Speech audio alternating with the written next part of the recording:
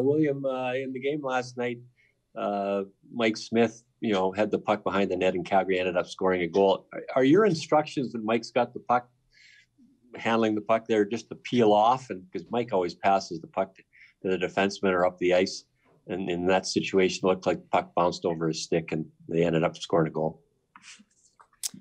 Yeah, maybe it was a little miscommunication between him and me. I thought he was going to play. Maybe he thought I was going to come get it.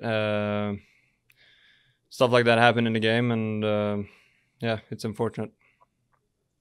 When he passes the puck so well, are you always, a lot of defensemen have to go back behind the net and pick it up. In Mike's case, he likes to handle it about 80% of the time. So to me, it looked like, all the defensemen, when Mike's got the puck, they just go to the sideboards and figure, okay, Mike will get me the puck.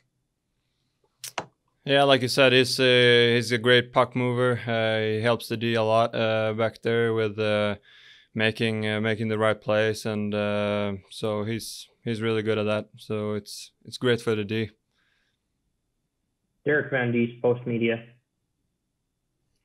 Hi, William. I wanted to ask you about just the range of emotions when you see a teammate getting a fight and getting knocked out the way he did, and then getting helped off. And then in the first period, Dave Tippett said that you guys went in and it looked like he was okay. He was going to get by that. What is that like as a player to try and play through that? And when you see a teammate go down like that?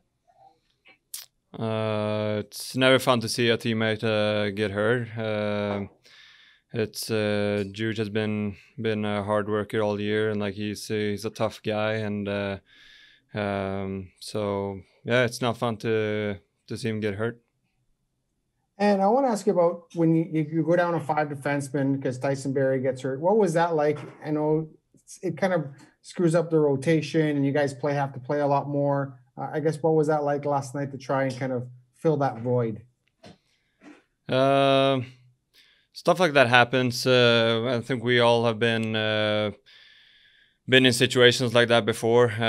Someone gets injured, some D play more than other. You got to play with different defensemen, and yeah. So I think we all been a part of that before, and it's just a thing that happened in a game that you would handle, So yeah. Ryan Rashog, TSN.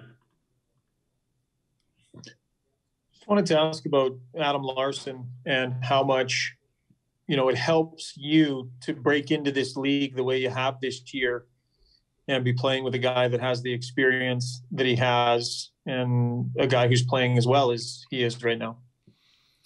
Yeah, it's been helping me a lot. It's been great playing with him. I think we've been playing great together. Had some good chemistry, and it's fun to see him score last night too. He had a great game, and so he's been helping a lot. William, how much better do you think how much more room do you have to improve? Do you think, like, what? You have a feeling now for what it's like to be in this league and what it's like to play in this league. Do you feel like there's, a lot more potential that you have as you grow and develop, even though, you're not a young guy anymore, but you're still, in your mid-20s? Yeah, for sure. I'm not setting like a roof for myself, how good I can be. Like then I'm like done, like I want to get better.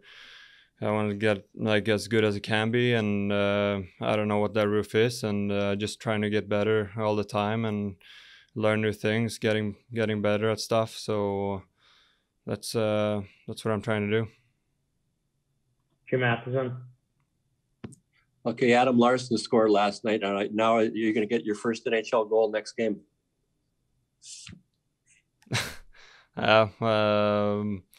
I've been trying, and just gotta keep shooting the puck, and hopefully it comes tomorrow.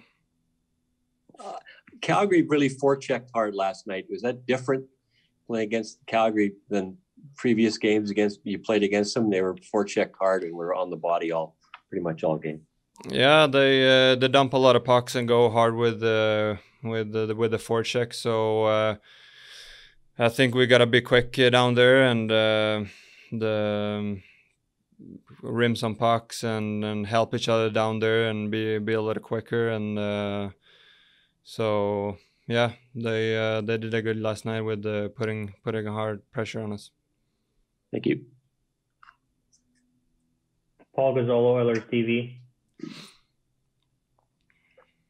Hey, William, 20 games into your NHL career now, what would you say is the biggest learning curve you've had to endure coming up to the NHL? I think the biggest thing is to get comfortable in the game, to get more experience. You know what it's about. Learn the way the team plays and adjust to that. And I'm sure you've taken a lot of the lessons you've learned from down in Bakersfield and applied them up to the big club now. I'm just wondering, Bakersfield's on an 8-game win streak. Are you keeping up to date with that, with the club? And what did you take from those lessons now applying up to the NHL? Yeah, I have a few friends down there too. So I mean, been keeping track, and it's great to see they are doing well. I'm the same player as I'm down there, so I'm just trying to play the same game up here. Yeah.